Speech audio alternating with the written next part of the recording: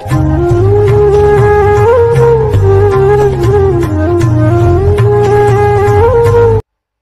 To where reaction.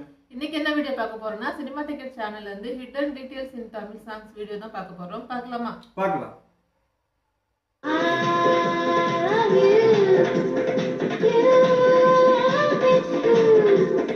நம்ம அடிக்கடி டிவில இந்த பாட்டை பார்த்திருப்போம். ஆனா இந்த சாங்ல வர இந்த இடம் மட்டும் புரியவே புரியாது.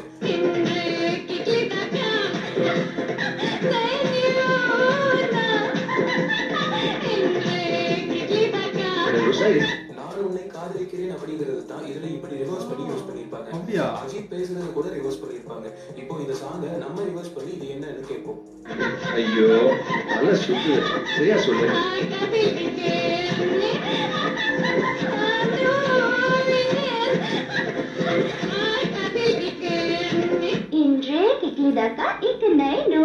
ஐயோ எனக்கு ஒண்ணுமே புரியல, கொஞ்சம் புரியற மாதிரி சொல்றேன் ப்ளீஸ். இந்த மாதிரி தமிழ் சாங்ஸ்ல நம்ம கவனிக்கிற சுவாரஸ்யமான விஷயங்களை முன்னாடி ஒரு வீடியோல பார்த்தோம். அதுக்கு நீங்க தந்த அன்புக்கும் ஆதரவுக்கும் பெரிய பெரிய நன்றி. இன்னும் பார்ட் 1 பார்க்காதவங்களுக்கு டிஸ்கிரிப்ஷன்ல லிங்க் கொடுத்திருக்கோம், இப்போவே ஓபன் பண்ணி பாருங்க. இதோட செகண்ட் பார்ட் தான் இப்போ நம்ம பார்க்க போறோம். பைத்தியம் பிடிச்ச நாயே, ஏன்டா என்னையும் பைத்தியக்காரனாக்குற?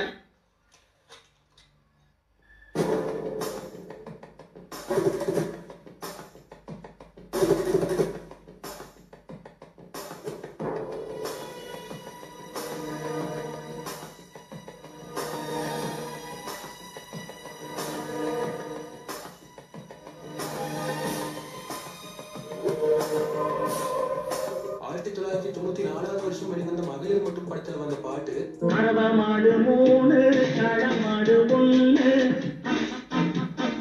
இந்த பாட்டை கவிஞர் வாலி எழுதியிருப்பாரு. இந்த சாங்ல கரவமாடு அப்படிங்கிற டேர்ம் இந்த 3 ஹீரோயின்ஸையும், காலமாடு அப்படிங்கிறது நடிகர் நாசரையும் மீன் பண்ணி வாலி எழுதியிருப்பாரு.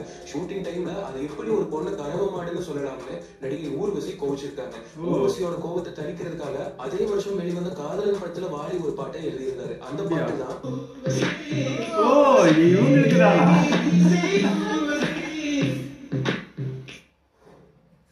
வித்யாசாகர் மியூசிக்ல விக்ரம் அசைன் நடிச்சு வந்த மஜா படத்துல இந்த சாங் நிறைய பேருக்கு இன்னைக்கும் ஃபேவரட். இந்த சாங்ல இருக்கிற ஒரு இன்ட்ரெஸ்டிங்கான விஷயம் என்னன்னா, சாங் ஃபுல்லாவே ஸ்லோ மோஷன்ல தான்.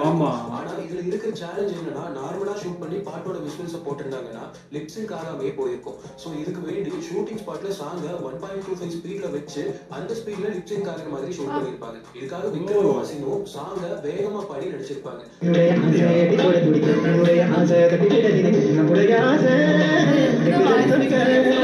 அதுக்கப்புறமா எடிட்டிங்ல அந்த விஷுவலை ஸ்லோ மோஷன் பண்ணும்போது நார்மல் ஸ்பீட்ல இருக்கிற சாங்குக்கு பக்காவா லிப்சிங்க் மேட்ச் ஆயிருக்கும்.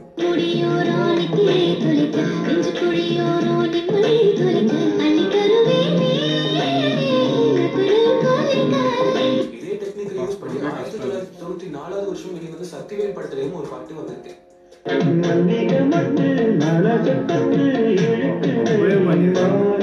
இதுக்கெல்லாம் முன்னோடியா 1990 கமலஹாசன் இதை பண்ணியிருக்காருன்னு சொன்னா நம்ம மைக்கேல் மதன காம்பினேஷன் படத்துல சுந்தரினியும் சுந்தரன் நாடும் பாட்டும் இதே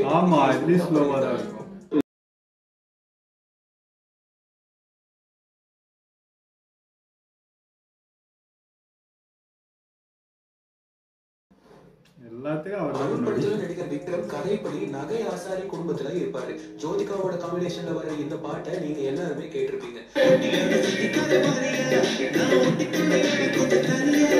இந்த பாட்டுல இருக்கிற ஒரு சுவாரஸ்யமான செய்தி, விக்ரமோட கேரக்டருக்கு தகுந்த மாதிரி இந்த பாட்டுல வர செட் டான்சர்ஸோட காஸ்டியூம்ஸ் எல்லாம் ஐம்பொன்னான தங்கம், வெள்ளி, ஈயம், பித்தளை, செம்பு மாதிரி டிசைன் பண்ணிருப்பாங்க.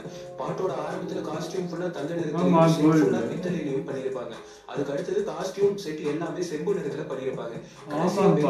காஸ்டியூமும் செட் எல்லாம் ஈயத்திலையும் பண்ணிருப்பாங்க. இந்த பாட்டோட வரிகள் கூட ஆபரணங்களை பேஸ் பண்ணி தான் எழுதியிருப்பாரு வைரமுத்து.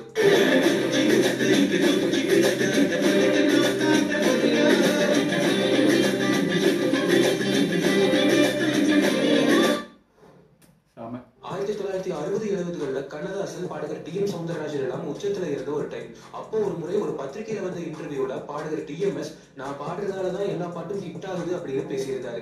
கேள்விப்பட்ட கண்ணதாசன் டி.எம். சௌந்தரராஜனுக்கு பதில் சொல்ல திருவிளையாடல் படத்துல ஒரு பாட்டை எழுதி அதை டி.எம்.எஸ் குரல்லையே பாடவும் வச்சாரு. அந்த பாட்டு தான்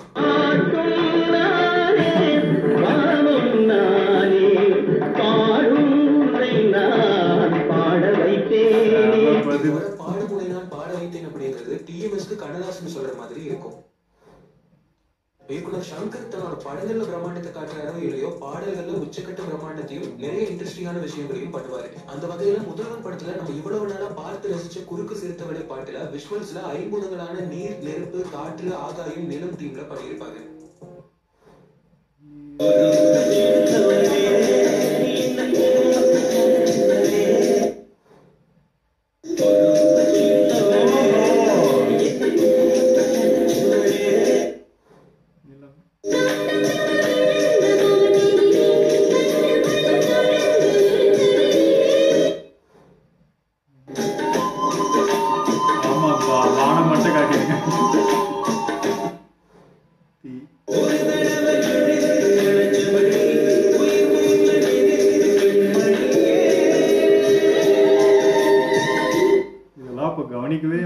படத்துல வந்து சாங்ஸ் எல்லாம் இன்னைக்கு வரைக்குமே அவ்வளவு ஃப்ரெஷ்ஷா இருக்கும். இந்த படத்துல ஒரு சிச்சுவேஷன்ல ஹீரோவும் ஹீரோயினும் தங்குறதுக்கு இடம் இல்லாம ஒரு குடோன் மாதிரியான இடத்துல குப்பையில தங்கி இருப்பாங்க. இத பாட்டுல அப்படியே காட்டுறதுக்காக ஆர்ட் டைரக்டர் சாபு சிறில் செட்டு ஃபுல்லா பழைய இரும்பு sheets, bottles, Pepsi, cocoa Cola Cannes நிறைய குப்பை பொருட்களை வச்சு அவ்வளவு அழகா டிசைன் பண்ணியிருப்பாரு. இவங்களோட காஸ்டியூம்ஸ் கூட தீக்குச்சி, கூல் ட்ரிங்க்ஸ் கேப்னு நிறைய குப்பை பொருட்களை வச்சுதான் டிசைன் பண்ணியிருப்பாங்க.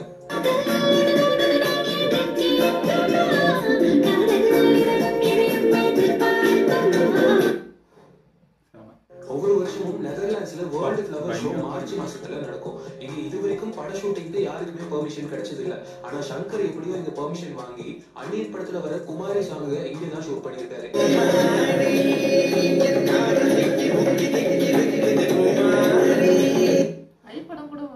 இதே படத்துல வர கண்ணும் கண்ணும் நோக்கிய பாட்டு அது வரைக்கும் யாருமே ஷூட் பண்ணாத கோலாலம்பூர் ஏர்போர்ட்ல கூட்டம் இல்லாத நைட் டைம்ல ஷூட் பண்ணிருப்பாங்க. இதே பாட்டோட செகண்ட் ஹாஃப் ஃபுல்லா நோக்கியா ஹெட் குவார்டர்ஸ்ல ஷூட் பண்ணிருப்பாங்க.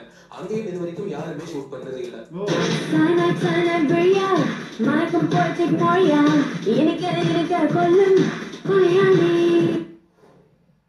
ஒரே வரியில கொஞ்சம் லைட்டா சேஞ்ச் பண்ணி நம்ம லிரிசிஸ்ட் 2-3 பாடல்களை யூஸ் பண்ற டெக்னிக்கை போன வீடியோல பார்த்தோம்.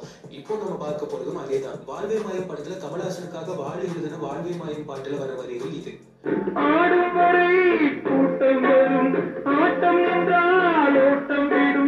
இதே வரிகளை மறுபடியும் கமலஹாசன் நடிச்ச அபூர்வ சகோதரர்கள் படத்துல வர உன்ன நினைச்சேன் பாட்டிலையும் வாழி எழுதியிருப்பாரு.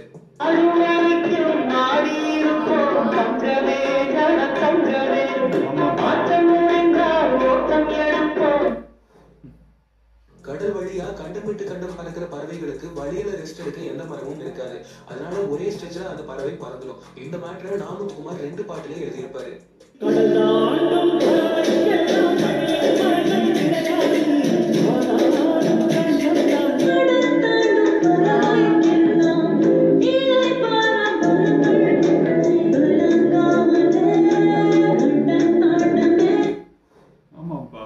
விஜய் நடிச்ச வசீகரா படத்துல வர ஒரு தடவை பாட்டிலையும் ஏப்ரல் மாதத்தில் படத்துல வர கனவுகள் பூக்கும் பாட்டிலையும் நாமுத்துக்குமார் ஒரே லிரிக்ஸை யூஸ் பண்ணியிருப்பாரு.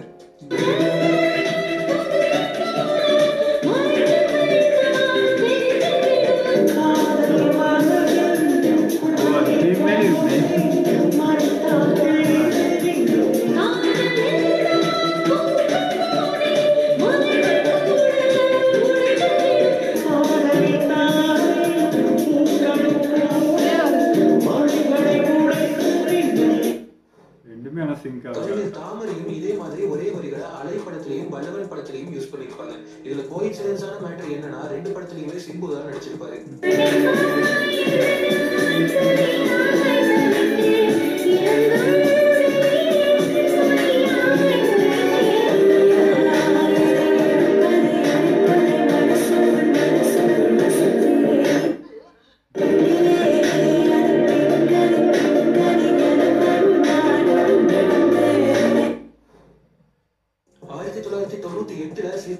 சரத்குமார் நடிச்சு வந்த மூவேந்தர் படத்துல இந்த பாட்டை கேட்டிருக்கீங்களா?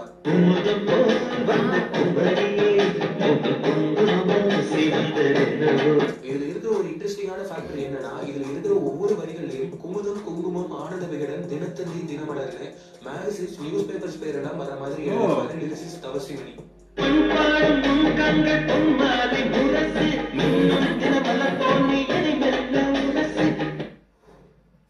தமிழ் சினிமால ஒரு பெரிய தாக்கத்தை ஏற்படுத்தின படம் அரண்யகாண்டம். இந்த படத்துல யுவன் சங்கர் ராஜா பிஜிஎம் செம டிஃபரெண்டா பண்ணியிருப்பாரு.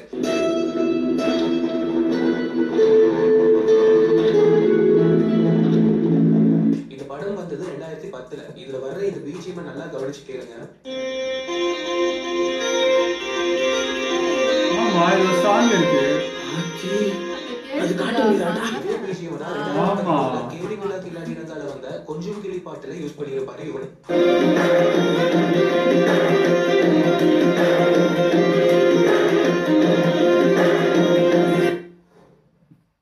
கானா அப்படின்னு சொன்னாலே நம்ம ஞாபகத்துக்கு முதல்ல வர பேர் இசையமைப்பாளர் தேவா தான். அப்படி நம்ம தேவா கானா சாங்ஸ் கம்போஸ் பண்ணும்போதெல்லாம் ஒரு லிரிக்கை நிறைய பாட்டுல யூஸ் பண்ணுவாரு.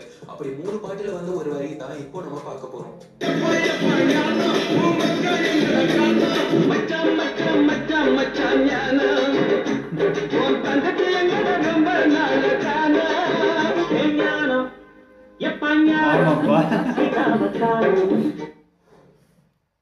சிபிராஜ் நடிச்சு வந்த நாயக ஜாக்கிரதை படத்துல வர என் நெஞ்சில் அப்படிங்கிற பாட்டுல ஒரு இன்ட்ரெஸ்டிங்கான ஃபேக்டர் இருக்கு. சிபி தன்னோட செல்ல நாயை பார்த்து பாடுற மாதிரியான சிச்சுவேஷன்ல வர இந்த சாங்ல மதன் கார்க்கு எல்லா வரிகளுமே நாயின்னு முடிகிற மாதிரி எழுதியிருப்பாரு.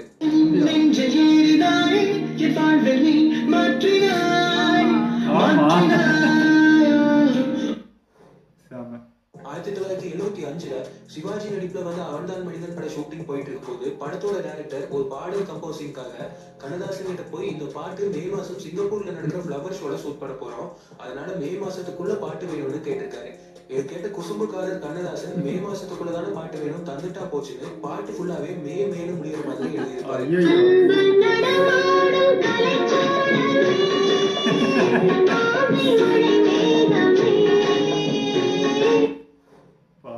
அவைஷரோகி படத்துல கமலஹாசன் மாறு வேஷத்துல தன்னோட குழந்தைக்காக மனைவி வீட்டுல இருக்கும்போது வர பாட்டு இது.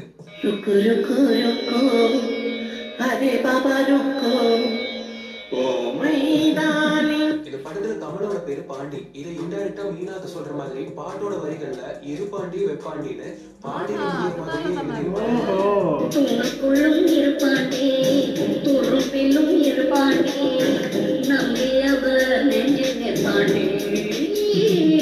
இதே பாட்டுல இன்ட்ரெஸ்டிங்கான விஷயமும் இருக்கு.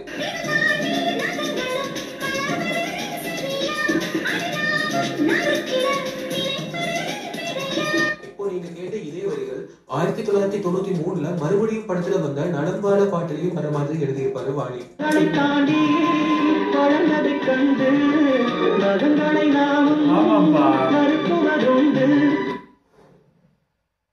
1964ல கண்ணதாசன் அவரோட ஃப்ரெண்டு வச்சிருந்த வெளிநாட்டு கார் மேல ஆசைப்பட்டு அதை வாங்க அவர்கிட்ட அட்வான்ஸும் கொடுத்துட்டு வந்தாரு. கண்ணதாசன் பத்தி வெளியே விசாரிச்சப்போ அவர் நிறைய கடன் வாங்கி இருக்கிறதாவும் அவருக்கு கார் வித்தா பணம் வாங்க முடியாதுன்னு நிறைய பேர் பேச்சு கேட்ட அந்த ஃப்ரெண்ட் அடுத்த நாள் கண்ணதாசன் போய் காரை கேட்கும் போது அதை கொடுக்க மறுத்துட்டாரு. இந்த சோகம் தீர்றதுக்கு முன்னாடியே அதே நாள் எம்ஜிஆர் நடிச்ச குடியிருந்த கோயில் படத்துக்கு ஒரு சோக பாட்டு எழுத கேட்டிருக்காங்க.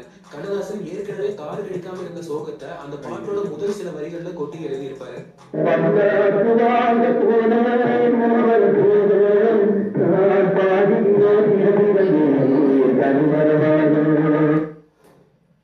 ஃபேமஸான கரகாட்டுக்காரன் படத்துக்காக டைரக்டர் கங்கை அமரன் சிச்சுவேஷன் சொல்லும் போது இளையராஜாக்கு சின்ன வயசுல கிராமத்து கோயில்ல கேட்ட பாட்டு ஞாபகத்துக்கு வந்திருக்கு.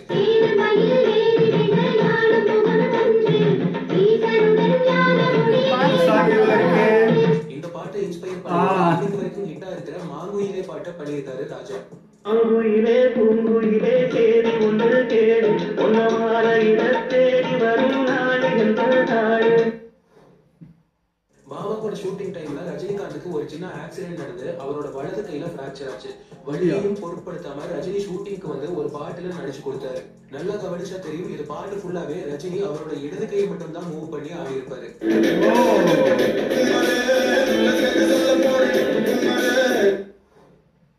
தமிழ் சினிமாவோட மிக முக்கியமான பாடகிகளான சித்ரா ஸ்வர்ணலதா 2 பேரையும் இளையராஜா தான் அறிமுகப்படுத்தினாரு. ஸ்வர்ணலதா குரலை கேட்டு அந்த டைம்ல இனி சித்ராவை எல்லாம் இவங்க தூக்கி சாப்பிடுவாங்க அப்படின்னு ஒரு பேச்சு இண்டஸ்ட்ரியில இருந்துச்சு. இளையராஜா எழுதி இசையமைச்ச இந்த பாட்டுல இந்த விஷயத்தை விளையாட்டா இப்படி கன்வே பண்ணியிருப்பாரு.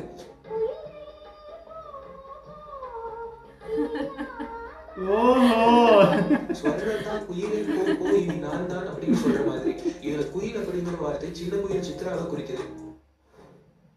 மழை மணிரத்னத்தோட பாம்பே படத்துல 2 மதத்துல இருக்கிறவங்களுக்கு இடையே இருக்கிற காதலை அவ்வளவு அழகா சொல்லியிருப்பாரு. கதைப்படி அரவிந்த் சாமி மனிஷா கிட்ட உனக்காக நான் எல்லாத்தையும் விட்டுட்டு வரேன், நீயும் என்ன லவ் பண்றதா இருந்தா நாளைக்கு கோட்டைக்கு வான்னு சொல்லியிருப்பாரு.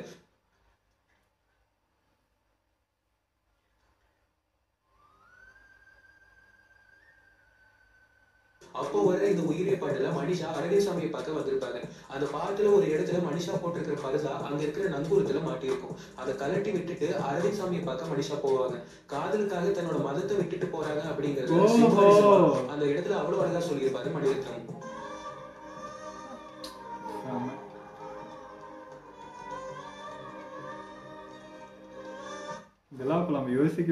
சத்யராஜ் சிவராஜ் நடிச்சு வந்த ஜோர் படத்துல முட்டிக்கலாமான வர இந்த பாட்டு தான் தமிழ்ல முதலா ஒரே ஷாட்ல எடுக்கப்பட்ட சாங். 4 நிமிஷம் வர இந்த பாட்டு அவ்வளவு பெரிய கூட்டத்தை வச்சு ஒரே ஷாட்ல எடுத்திருப்பாங்க.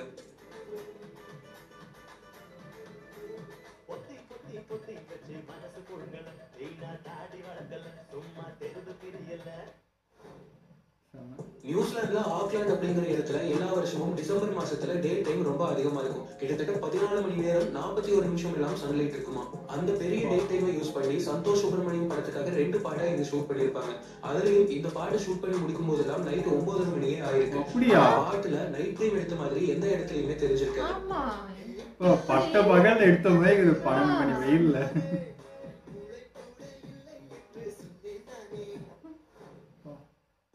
இசைஞானி இளையராஜா மியூசிக்ல வந்து நிறைய பாடல்கள்ல நல்லா கவனிச்சா தெரியும், சில வரிகள் ராஜாவுக்காகவே எழுதியிருப்பாங்க. ஆண் பாவம் படத்துல வர காதல் கசக்குறையா,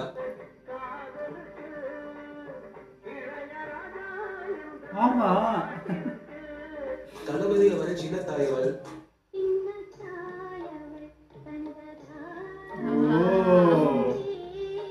இளையராஜாவோட அம்மா பேரு சின்னத்தாய், இதைத்தான் வாடி சின்னத்தாயவள் தந்த ராசான்னு இந்த படத்துல எழுதியிருப்பாரு. மடை திறந்து பாட்டுல வர்ற இந்த வரிகளும் ராஜாவுக்காகவே வாடி எழுதியிருப்பாரு.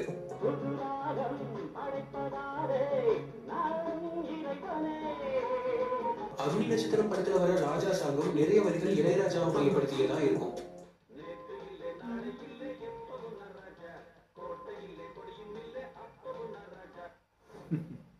காதலுக்கு மரியாதை படம் தமிழ் மட்டும் இல்லாம மலையாளம், தெலுங்கு, ஹிந்தின்னு 4 லாங்குவேஜ்ல ரீமேக் பண்ணாங்க. வழக்கமா ஒரு லாங்குவேஜ்ல இருந்து இன்னொரு லாங்குவேஜ்க்கு ரீமேக் பண்ணும்போது ஒரே டியூனை யூஸ் பண்ணி சாங்ஸ் ரீயூஸ் பண்ணிடுவாங்க.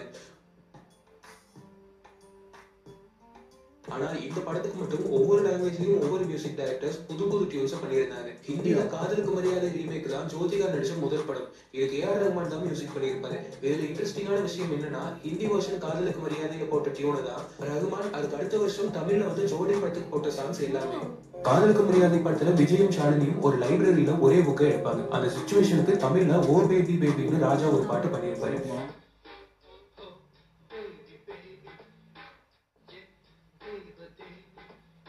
இதே சிச்சுவேஷனுக்கு ரஹ்மான் ஹிந்தியில பண்ணின பாட்டு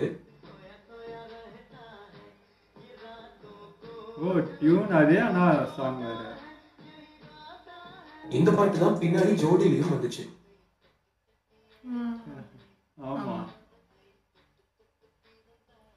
தமிழ்ல இன்னைக்கு வரைக்கும் பெரிய ஹிட்டா இருக்கிற சாங்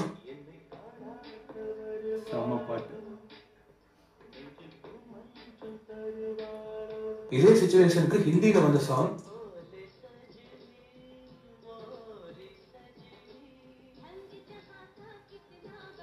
இந்த டியூனை தான் ஜோடியில வந்த வெள்ளி மலரை சாங்க்கும் யூஸ் பண்ணிருப்பாரு ஏஆர் ரஹ்மான்.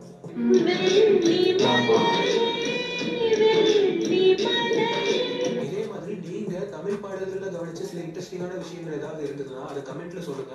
அது எல்லாத்தையுமே அடுத்த பாட்டுல நாங்க சொல்றோம். இந்த வீடியோ உங்களுக்கு பிடிச்சிருந்ததுன்னா லைக் பண்ணுங்க, கமெண்ட் பண்ணுங்க, ஷேர் பண்ணுங்க. இது மாதிரியான மேலும் பல இன்ட்ரெஸ்டிங்கான வீடியோஸ் பார்க்கறதுக்கு சினிமா டிக்கெட் சேனலுக்கு சப்ஸ்கிரைப் பண்ணிட்டு கூடவே பக்கத்துல இருக்கிற பெல் பட்டனையும் கிளிக் பண்ணிடுங்க. வீடியோ ரொம்ப நல்லா இருந்தது. எனக்கு அந்த கண்ணதாசன் போர்ஷன் எல்லாமே ரொம்ப நல்லா இருந்துச்சு. ஆமா, அவர் ரியலாவே ரொம்ப குசும்புக்காரர் தான். அவர்ல ரியல் லைஃப்ல நடக்கிறத கரெக்டா அந்த சிச்சுவேஷனுக்கு கரெக்டா யூஸ் பண்றாரு. அது எப்படின்னு தெரியல, கரெக்டா அந்த சாங் அதுக்கு ஏத்த மாதிரி அமைஞ்சிருது. நல்லா இருந்தது. அந்த மாதிரி அந்த ஜெயம் ரவி சார் அந்த படம், சந்தோஷ் சுப்ரமணியம், அந்த பிளேஸ் பார்த்தா இருட்டுல எடுத்த மாதிரியே தெரியல, நைட்ல எடுத்த மாதிரியே இல்ல. ஆமா, அது பார்த்தா ஃபுல்லா அப்படியே சுரீன் 12 மணி வெயில்ல எடுத்த மாதிரி இருக்கு. அவ்வளோ வெளிச்சம் இருக்கு. அது இருட்டுல எடுத்தாங்கன்னு சொன்னா யாருமே நம்ப மாட்டாங்க. அந்த ஊர்ல அப்படி இருக்கு போல கிளைமேட். அது ரொம்ப ஆச்சரியமா இருந்தது. அந்த மாதிரி சிங்கர் சின்ன குயில் சித்ரா மேம் அவங்களோட இதுவும் நல்லா இருந்துச்சு அந்த லைன். ஆமா அது கூடகமா சொல்லியிருக்காங்க, அது நமக்கு தெரியவே இல்லை. நம்ம அந்த சாங்குக்கு இதுதான் நினைச்சிட்டு இருந்தோம், பட் அவர் யோசிச்சு எழுதுனது இவங்களுக்கு எழுதியிருக்காரு. அதுவுமே நல்லா இருந்தது. ஓகே, எங்களோட வீடியோ உங்களுக்கு பிடிச்சிருந்தா லைக் பண்ணுங்க, கமெண்ட் பண்ணுங்க, ஷேர் பண்ணுங்க, மறக்காம சப்ஸ்கிரைப் பண்ணுங்க.